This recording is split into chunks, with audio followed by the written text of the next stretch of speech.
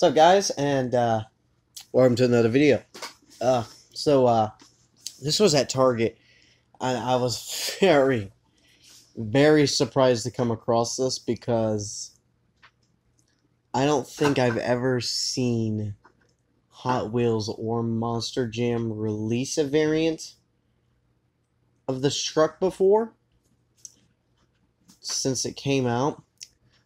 I do know I wish they would have released what it was before it was this truck, because before it was this variant of a truck, it was a different variant. And to this day, I probably think I will never see that truck come out. But I found it at Target. It is the Maximum Destruction Retro Edition. I'm going to have to readjust some things here, get some better camera angle.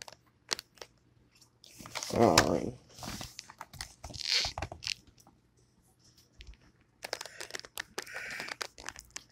So it is the I'm gonna hold this till we sit down and open it.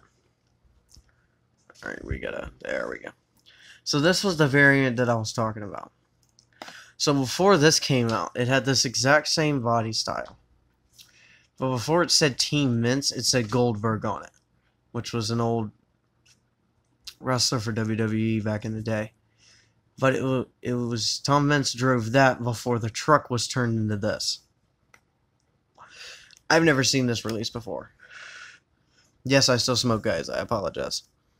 But they released this. They put this one in a set.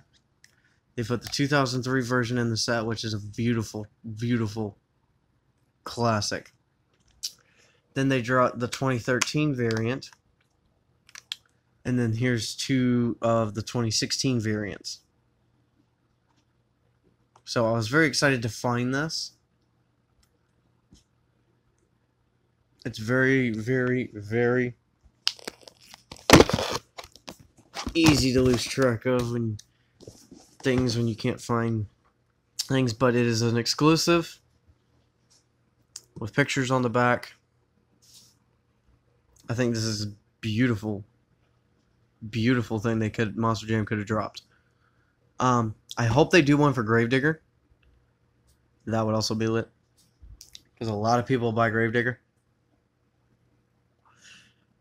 and a lot of people will buy this. So I'm gonna get to opening it. So I'm gonna set this back down right here,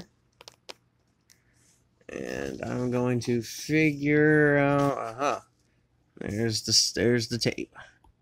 So we're gonna put the tape here,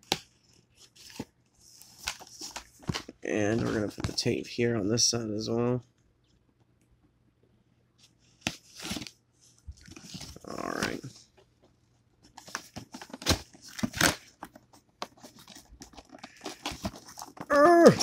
There we go. Bit of a struggle to get off. But do they just pop out? Nope, they got little thingies on the back.